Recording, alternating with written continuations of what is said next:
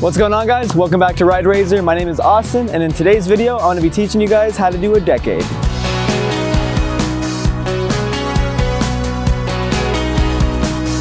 Alrighty, so before we get into the steps on how to do a decade, let's talk about a couple things that you guys need to know ahead of time.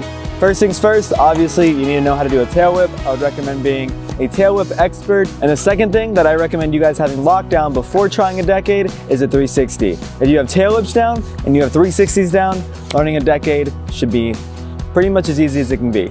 Okay, so let's quickly go over what exactly a decade is. Essentially, you will hop, leave the deck in place, so the deck will actually never leave the position that it's in, but you and the bar are going to do a full 360-degree spin while the deck stays in place. You're essentially spinning completely around the deck and then landing on it. It's very similar to a 360 down whip. However, on a 360 down whip, you actually meet the tail whip halfway, but with this trick, the deck stays in place at all times. So you and the bar does a full 360-degree spin, and then you land right back where you started. Okay, so if I was relearning decades, what I would do is find a quarter pipe or a bank that I feel comfortable doing all my favorite fly-out tricks out of, and approach it just like I would with a tail whip, maybe a downside tail whip. You're not gonna need too much speed or too much air, just enough that you guys feel comfortable throwing a trick for the first time. So you guys are gonna want to approach that ramp that you guys feel comfortable doing all your tricks out of. You're gonna wanna compress for your bunny hop.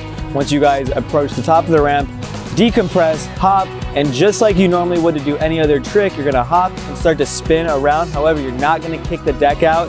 A big thing that I do, and I'm sure a lot of other people do when they do decades, you actually keep your eyes on the deck for a majority of the trick. So as soon as you hop and you start spinning around, I like to just keep my eyes locked on the deck as I come all the way around, just so I can spot my landing and roll away. You're gonna wanna compress, hop, keep the deck in place, use all your momentum to get spinning around the deck, and obviously, just dial in that motion on the ground because it'll make it 10 times easier in the air. Keeping your eyes on it so you guys can spot the landing as soon as you come around.